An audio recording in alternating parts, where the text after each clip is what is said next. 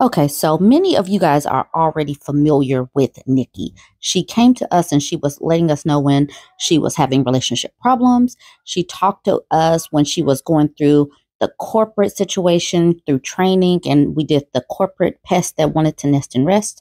And then we have gone through her breakup. So now we are still in the messiness of a breakup. We are just, some people thought that she was going to get back with him, and she has not, but she has given us an update. So check out her update. Hey girl, hey. I am loving all the stories. I love it here. I love it here. So it's been, we're approaching March. And so this will be 3 months of me being FNF, as in bleep, Negro free, FNF. What can we say for FN instead of funky knucklehead free? And I love it here. I have weekly therapy. This is the most consistent I have ever been with my therapy. It has been going great. In the beginning, I felt a little kind of unstable and just shaky and upset about being abandoned. And I had questions, how am I really going to make this work? How am I going to do all this by myself again? But in reality, I still was doing it all by myself. He was giving the least and taking the most, the absolute most. So I've been doing a lot of detoxing, and all I can say is I love it here. So whenever I think I just don't have no more to say to the story, I got a little bit more to say. First of all, I'm gonna start by saying this to all of the people that was like, she's not done with him. She's not done with him. They'll be back. Watch. I'm done. And when I say I'm done, I'm done. I have not spoken to him. I've not seen him. I've had very, very little indirect contact. Anything that only the absolute most that I've ever had to say. But is he done with me? Probably not. And I hope he's suffering. I do. I hope he's suffering, because at the end of the day, when he tried to humble me by lightweight diet moving out on me, that shit backfired on him. It did not go the way that he hoped it would. So wherever he is with his dusty, dirty, broke, trying to rent a car because I don't have one, tore down cars, living with your sister, mama, wherever you are, or living with your next victim looking ass, I hope he's suffering. I do. So like I said, I got some new things to tell you. Not super juicy, but still some new development. So here it goes. So since everything fell apart, I've noticed. So if you have, most of us have iPhones. A lot of us, at least most of the people in my circles that I deal with, we do. So you know how you sync things in a calendar. Of course, a lot of things in our calendar were synced together because, we had this family I was trying to build that he just basically was kind of like not really present and not participating in, with like most typical ex-wives who don't participate in their families. So you know how this thing works. You have things that are joint in the calendar. Anything that's on the calendar that involves our kids and involves us, that he needs to be a part of, that he's supposed to be present for, responsible for, I would always send it to his calendar as well. There was almost 5 years of him always ignoring this stuff. When you get a calendar invite, you either accept it. When you accept it, it shows up on your calendar, including the reminders, or you can decline it or change it. He wouldn't respond to most of them. And this is weaponizing competence, because then let's say my son has a parent-teacher conference. Let's say my son's got a conference, or my kid has something, or there's something he's supposed to be doing, or taking out the trash, whatever. There was all kinds of chores and everything on the schedule. And these are things that he resented because he's, he's a cowardly person and also very irresponsible. So he resented a lot of these things. He also resented and hated the fact that I was too business. I was too corporate. Why does everything have to be like this? Structured, responsible. So most of the time he would not respond to most of it. And then if he skipped out or screwed up some responsibility, which he often did, then he gets to say, oh, I didn't see it. Oh, it wasn't added to the calendar. Or I thought I had it memorized. So he would completely, and it's important for me to say that, the calendar thing, he completely, would ignore this. Here's why it's important for me to say that part. Because there would never be a response.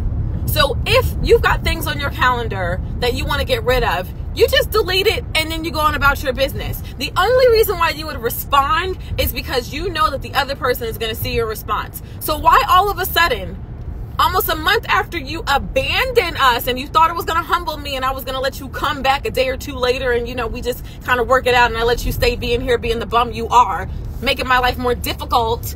He gave me, so weeks after he gave me the gift of goodbye and I discovered, oh my God, I really don't need him or anybody. Like, some help is really not better than no help, especially the pseudo help he was giving. Like, I'm good, just goodbye. I get these notifications popping up in my emails and on my phone. And I'm like, what is this? Why are you going through and responding and declining to all this shit now? Like, why are you doing this? Are you trying to get a response?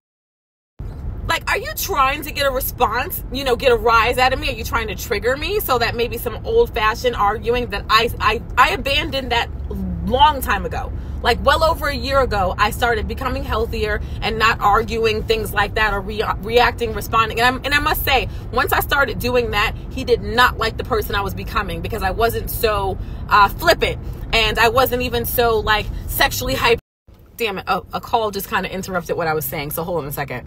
So I would say a little over a year ago, I started getting very serious about my own personal development, you know, dealing with, I was diagnosed with PTSD, diagnosed with depression, other things, and really working on really like doing the work instead of using my trauma as an excuse for behavior that still wasn't really bad, but very emotional. So once I started kind of really tightening up on a lot of those behaviors and stuff, he actually said to me that he liked me more when I was unregulated emotionally, because then I was more hypersexual and other things like that. He didn't like this person I was becoming that was more just healthy.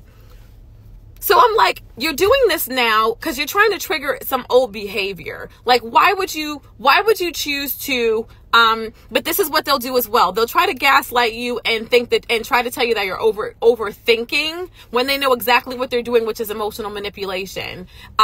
They're not as stupid. And I love your friend that's in France, the French girl, I like to call her. She talks about this a lot and she is dead on. And it's so nice to hear other women say what I've been saying for a long time, but everybody around me would try to be like, oh, you're too dramatic. It's not that serious. Yes, it is. These men are not stupid. They know exactly what the hell they're doing. And what he's doing when he chooses to go in and finally respond to these things by declining it, he knows that when he declines it, I'm going to get a message that said he declined it. So that's a way to try to disturb my peace, disturb my journey of detoxifying from his toxic ass, and disturb my journey of moving on and doing better without him, despite him. Because otherwise you could just delete it. You could just delete it. That's it. So I must say, number one, that I am very proud of myself. I saw it for what it was. I kind of laughed out loud at it. And then I just moved on. Like, okay, I see exactly what this is. This is real cute. Not happening. I'm not the same person. I am not hooked on you and not one bit. I don't even have I don't have a semblance of hope that if I try to reach out to you and say, why did you do this? That maybe that there's I'm done with all that. Like, I'm completely done. Like, I'm good. So I don't respond. So then, apparently, now I have him blocked on everything. And the only thing I couldn't block him on for a long time was TikTok. It was very difficult to figure out how to block people. But now that I figured that out, my block list is long and strong, honey. Because there's so many toxic people and relatives and uncles and stuff that it aggravated me. It really disturbed me that every time I open up my TikTok, they're like, it shows you the people who look at your page. It's all the people who don't F with me and I don't F with them that are the first ones, and ex-boyfriends and ex-hookups and things like that. Like, why are you guys always the first one always looking at my stuff? Why are you cyber stalking me? You have nothing to do with me. Why are you so obsessed with always watching my stuff? And him, every time I open my TikTok, it would show that he, top of the list, viewed my page. Why are you watching me? You literally left me. You abandoned me. You told me that I ran you off. So if I ran you off, why are you always watching my TikTok, dude? Okay, quick break right here. She and I are sitting up here inboxing each other for Instagram. She's sending me a note. I'm talking back to her. I let her know that she is pretty. That's the reason why he is stalking her TikTok. Now let's continue. You literally quoted a Bible scripture and you threw Jesus up in my face, basically telling me that Jesus told you in his Bible that it's better for you to sleep on a rooftop than to have anything to do with me. So if that is the case, then why, pray tell, are you watching my TikTok all the damn time? When you left me, I was so terrible. But you watch it because you're pretty. Oh, yes, I am, girl. And yes, you are too. Oh, but even that, when we were together, the first year before he asked me to be his girlfriend, we were just dating and just, friends with benefits and everything and seeing other people. I can't tell you how often he would say to me, "You are so pretty." He would come to see me 2, 3 in the morning. And he would say stuff like, "This feels so good. Out of no matter what else I'm doing and blah, blah, blah. This always feels the best being here with you." And he would just gas me up so much. As soon as we got together, he stopped all that. No compliments. And before we got together, he almost never even got to see me glam. He got to see me just overnight or hanging out, going shopping, sweatpants, all that, unless we were on a gig. But most of the gigs, he put me on several gigs, but we weren't on them together. So he didn't even get to see me like on stage beauty. It was just regular smegular everyday life. And he would always talk about, he would say this so much. And then when we got together, all of that done. No more "you're so pretty" and all these compliments and "you're so enthralled with me." Like a drug dealer. Typical ex-wife behavior. They want to get you real high off that drug and make sure that first hit is so good. That way the rest of your life with them, you're chasing that high forever and hoping to fucking get it back. It's violence. It's violence. And I am so glad this final chapter being with this XY has totally brought me all the way to the light. Yeah, it really has. So anyway, let me go back to the point. So I figured out how to finally block people, and it feels so good. More so good that I got to block a lot of them family members. That just when I tell you my family is so toxic. Most of my therapy sessions are just about the way that I grew up in my family and just unpacking all of that crap and just toxicity and trauma that we used to joke about and then repeat the sick cycles. But he's blocked too. And it feels great. So, my mother, I have a conversation with my mother this morning, and she informed me that, there's several Facebook chat groups and that are family center for family trips and stuff. And apparently I'm still a part of a lot of them, but I don't ever see the activity because I don't really fool with them like that. So, she's trying to organize a cruise for her birthday coming up. I recently opened the door for 2 family members, my mother and one of my brothers. We talk a little bit and I let them know, I opened the door a little bit, but with mad boundaries. My relationships are conditional now, and they will always be, like it or not. There are rules and regulations to be across on this side of the fence. So there's that. So we're talking a little bit, and she tells me that she got really upset because she noticed that, I guess over the past couple of days, there's been some conversation in some chat group that I just never saw. And I guess she was reusing that one because it's the same people she wants to be in the cruise, minus, I guess, some people that she kicked out, which I'm glad. And she did that for my safety. And I'm really appreciative of the fact that she did that as well. I thanked her for that, for making sure that was an emotionally safe space for me to be a part of a conversation. So it's cool. It seems like ever since I, did what a lot of them thinks is crazy, I made some crazy moves, but you know what? It's shaken up some things in the family as well, and that's great. That's great. So she tells me that the ex-boyfriend, D is for donkey, that D is in that chat group, or he was, and she noticed that for days, why is it that he's still in this chat group, but he left you? He's not he wasn't ever a part of this family. So she calls me and she's kind of going off about this. And she's like, this is so sorry because he's here. He's reading everything. He's still present about this family trip that I'm trying to put together. And she said, I hope you don't mind, but I kicked him out the group. And I said, thank you for doing that. He didn't need to be there. So I went ahead and actually started participating today after she got rid of him. And so she was venting to me about him, and she was like, I don't know if you noticed this, but we all tried to be welcoming to him, and we all tried to welcome him as a part of the family. He's supposed to be my grandbaby stepfather and stuff. And anytime I called him or I reached out to him when you were away, he would never answer. He basically he was just always very standoffish with all of us. Now, there are some reasons that he was like that.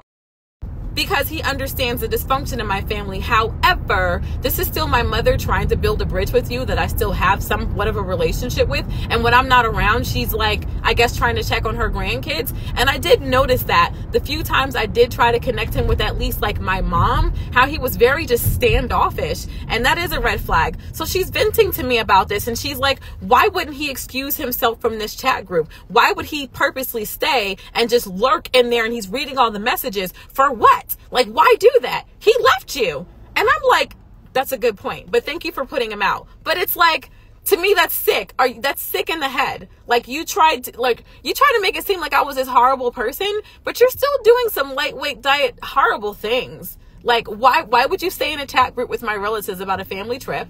Why would you stay there lurking and reading everything? And you know, in those Facebook message groups, whenever you make a post or whenever you drop a message, it will literally.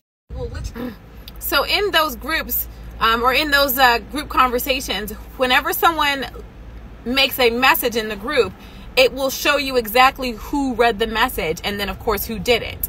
So she was saying that over the past couple of days, now I have him blocked, so there was no way I would even be able to know this or see this. I think the most I would see in that group was like a Facebook user. And I did see that because when I finally opened up those messages, I saw that my mother removed 2 different Facebook users and it just said Facebook users. And one of them was him, she told me.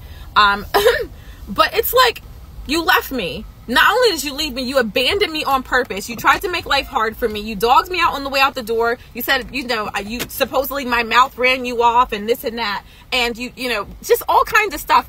But so why would you stay there? Why are you lurking? Like, you're lurking and you're stalking at this point. For what? For what? So, but this just goes to show that who needs who? And who's really digging who? We are the gold and they are the diggers always. And the greatest trick, of course, is, and he did it for a while with me as well, me actually being convinced that because he is a more polished turd, he's well-spoken, he has a degree, he's incredibly talented, he's world traveling, he cleans up nice, he's nice to me. In the beginning, he used to tell me how pretty I was, that he would pretend that he valued me and everything else, that he's the prize. I'm so lucky to have someone like him. As long as they can have us like in that Delulu land of thinking that like we're so blessed to be with him or something, it's all good. But really, it's a projection of how they feel about us. It was just a projection. It's like flip the mirror or whatever you want to call it. Because now, like, once I saw everything for exactly what it was, and I decided, you know what, this is not good enough. And if it's not going to be like this, we don't need to be at all. The moment I decided to actually value myself, see the truth for what it is, and stand on business and stand on the truth, then look what's happening. I'm moving on with my life. When I tell you things have become so better so quickly, and that's something the universe has showed me with almost every single one of these relationships. Every time I decenter them and I'm like, no, fuck this shit. Like, I deserve better. Almost every time I make that decision. The problem in the past is I would go back and forth, back and forth, back and forth. This time I'm standing on business. Ain't no going back. Hell no. Like, I've seen the pattern way too many times to like stop ignoring it. But every time that happens, doors open, windows open, more things come to me. Like I said, like literally like almost a week after he left, I got a phone call about me speaking at the state capitol. Yes, I did that. And I was on the news. I wasn't even looking for that, but it was just literally me being myself and standing in my own. It was literally me being myself, standing in my own authentic truth and power. And when I did that, literally, when I popped up on the news, it was the next day that I started getting those damn notifications about him. I've got to go back to know the exact timeline. I don't remember. I know it was weeks later, because the news thing and me being in front of the state was recently. I want to say like in the past 2 weeks, I think, is when that happened. So, we're still at the beginning of the year. That happened. Oh, I have to find the date. But long story short, the point is, I decide I am choosing me. I'm choosing what's best for me and my kids, and so many great things. Like, and every time that happens, everything that I'm afraid of, it's like it dissipates. And it's like God, the universe, whatever you want to say, your higher self, my ancestors, all of that, show me this is the path I need to be on. Stop centering this man. Stop making this man, this relationship, my God, because it ain't shit. Like, keep the main thing, and look what we'll do for you instead. And I've got my timelines all mixed up. But I do know this for a fact. Literally the day after I was on the news in this state for PBS New Jersey, literally the day after, that's when I got them damn notifications from him, which means his ass saw it too. Suffer. Dude, I hope you suffer, because you had me and my kids suffering for almost 5 years while you gaslit us. My children, like what you did to my children and your children by wasting our time and by wasting our resources. My son, my youngest 2 children asking if they can call you dad just to have you abandon all of them. You caused me, my children, and your children to suffer for a while with your ain't shitness. I hope he suffers. I hope he suffers, and I hope he finally feels the consequences of all of his shitty ass actions. That's what that is. Sit with that, fool. Sit with it, because I'm done. So that's the end of Nikki's story for right now. But she is telling her story more on TikTok, and it's not necessarily in 1-minute clips. It is like in 10-minute formats. So let me know if you want to hear more from Nikki. Like, comment, share.